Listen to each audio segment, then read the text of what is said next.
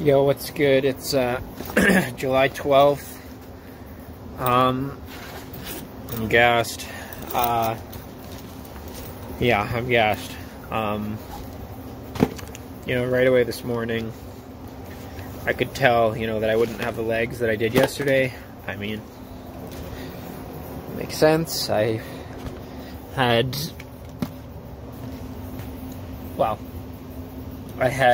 2 days no hard skate.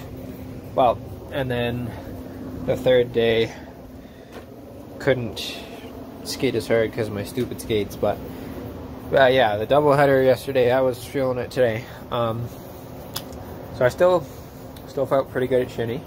And stops and starts, very good. Very good. Very happy with that. I'm getting more shifty along the boards, cutting back, cutting into space, not going straight into guys. Very good. Got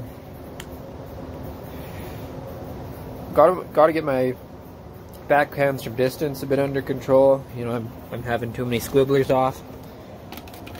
And there are so many opportunities where I pull it around the guy, but I'm on my backhand. And, even if I can just get a power, go far pad, far blocker, rebound, hopefully you guys there back door, pop it in.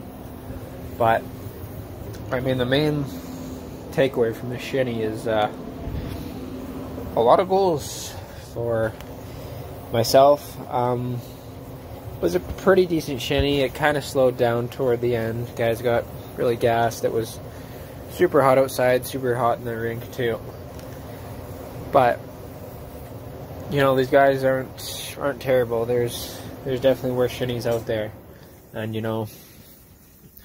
in the situations that I normally have, which I had today again, I normally don't score all of them, or even a good chunk of them, because my finishing is terrible. But today, it was very good, to the point where this might be the first shinny where I kind of felt bad about scoring.